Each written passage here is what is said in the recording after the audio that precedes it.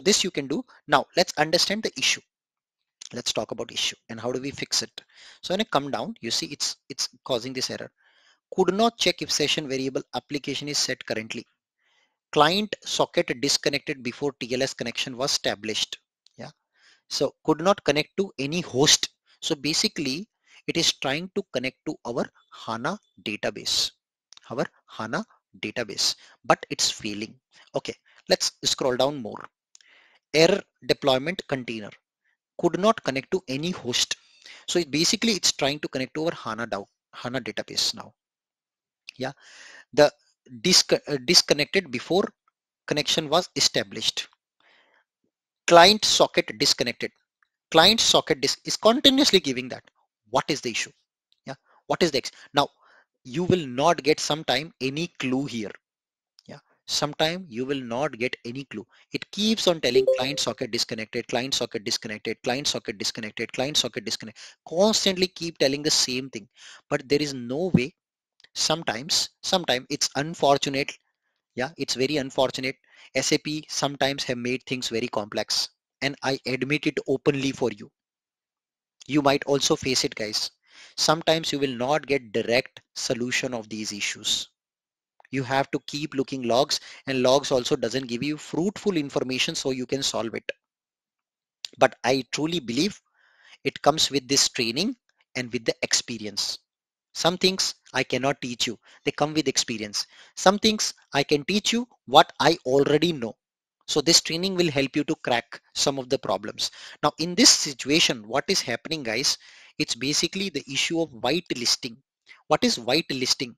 So SAP HANA Cloud database, it is protected with something called whitelisting. So guys, we are running a database in the cloud. In the cloud, anybody somehow, if they get this link, they can try to attempt to connect to your database. You see, this is the link. It's publicly available link actually. This is in the cloud. So it's a publicly available link on the internet. On the internet. Yeah. Now, even though let's say somebody don't have your username password. Yeah, they don't have your username. Still, they can crash this database. How? Anybody would like to comment? How can somebody crash this database? So there is something called brute force attack. What is brute force attack? It is basically an ethical hacking concept where what you do is if you get a publicly available domain or URL, which is available here, you see this database is available publicly. I will send billions of requests through a automated software. It's called brute force. So there are techniques in the Linux, in the hacking, through which you can maliciously send billions of requests to a web address which is publicly available. Yeah, and that will overload the server because these requests will come and pile up.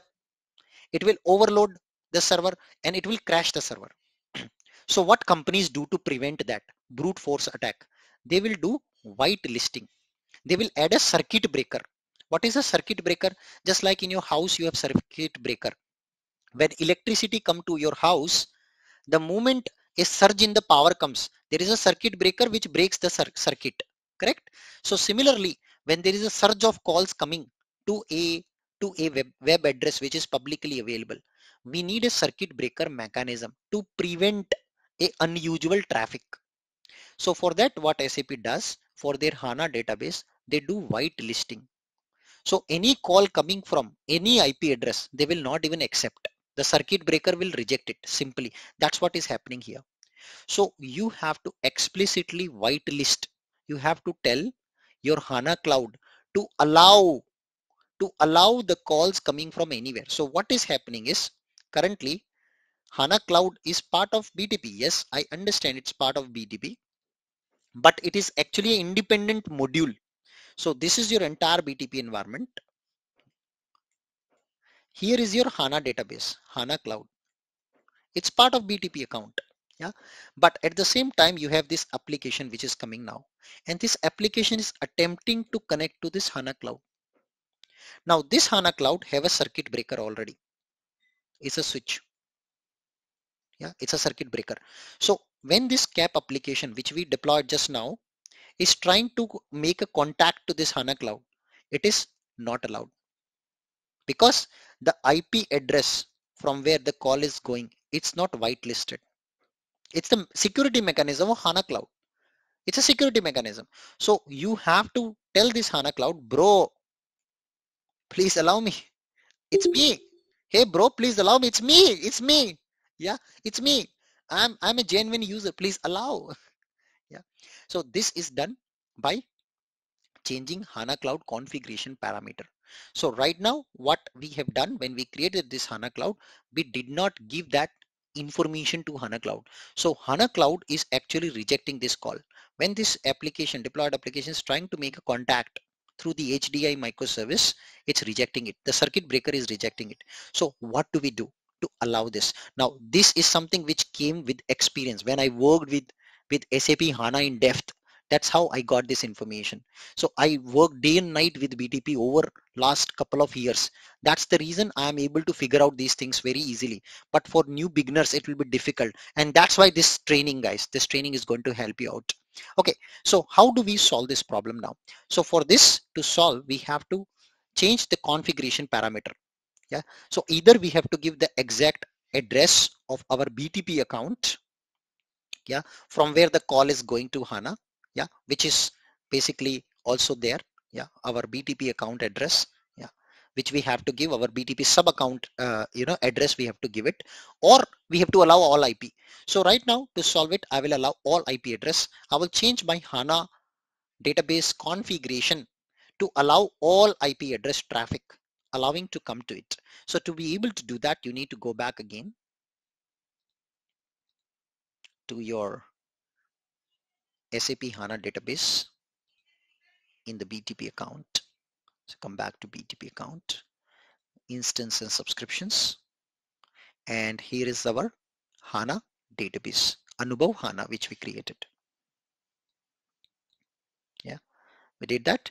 And then we have an option triple dot, and you will have an option somewhere to say view parameter. So if you say view parameter, you can see these are all the parameters which are there currently. And there will be a parameter, you see, whitelist IPs, Wahala. What is given here? Nothing is given here. So this is the reason when it is trying to connect, once application is there in the BTP account, in our BTP account is deployed. Now this deployed application is trying to make a contact to HANA Cloud. And since there is no IP which is whitelisted at the moment, it is rejecting that. And that's why your HANA DV deployer module is failing. Wow. Wow. So how do we modify this? So we have to now modify this configuration parameter. So somewhere there has to be an update. And now what we have to do, we have to go to next. And here we have to pass this parameter. Now, I don't know what parameter to pass. So you can say view the current configuration. Yes, or configuration instance parameter I, and go to documentation. So I go to documentation, and here I will search for whitelist IP, something related to IP. So I have to just see, change allow connections. Yes, you see, change allowed connections. What is allowed? To bypass the circuit breaker. So you see data whitelisted IP. So you have to read it. So you can push the IP address here, you see. Now, if I want to allow everything, you should pass 0. This to allow from any IP address, which is what I'm going to do now. Super beautiful. So I copy first this configuration. Better you copy from here. Don't copy manually. Be an engineer. Be an engineer. There's a copy button there. Yeah, you need to be smart. Act like an engineer. So come back and paste. And then inside this, the value should be what? Let's come back to the documentation. The value should be this if you want to allow traffic from all IP. So that is the value in the double quote. Now people will do mistake, guys, here also. Even though I have explaining you everything like spoon feeding like school babies, if you do mistakes, it will cause issues. It will cause issues. So be very, very careful. Be very, very careful. So now I do this.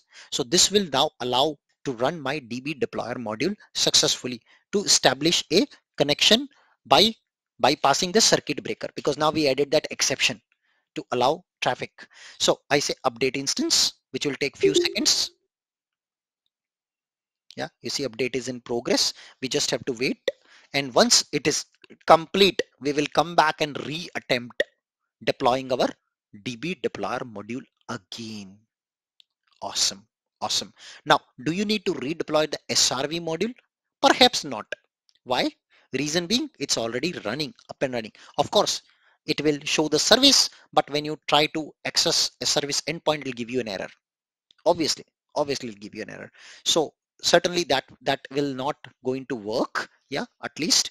But because the database is down, because there's nothing got deployed in the database, the DB deployer module crashed. So you can redeploy just the DB deployer module again. How do we redeploy independent microservice, individual microservice? So you can just take the module name and you can say clear cf deploy only this one module also. Wow, remember microservice architecture, you can independently deploy each microservice. Wow, wow guys, so that you can do. Or if you are confused, simple option is just go back empty archive, right click and deploy this whole thing. So it will redeploy the SRV, it will redeploy the DB deployer also, but it will not recreate those microservices because they are already created. The auth and the container microservice both are created. Let me show you the ones which are also created. You see this my CAPM DB, that's the container. Mickey was a container while I was developing.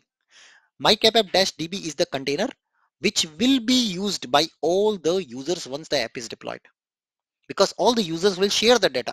It's a common database. But during deployment, Ananya and myself, we all using Mickey Mouse and Donald Duck, our private containers.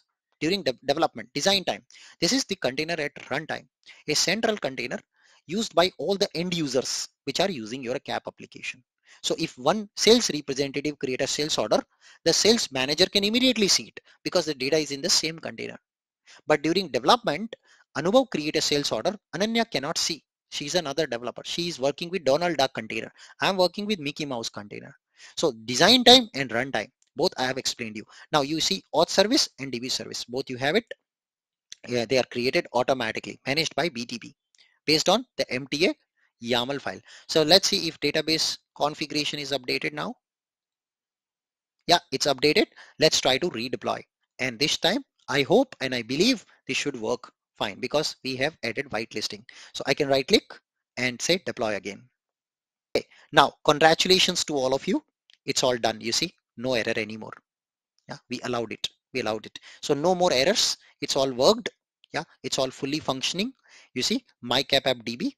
So which means now I should be able to see my new container, the runtime container. So I plus button, go to HDA containers. Wahala, my CAPM DB. This is my actual container, which will be used at runtime by all the users. Yes, runtime. Yes.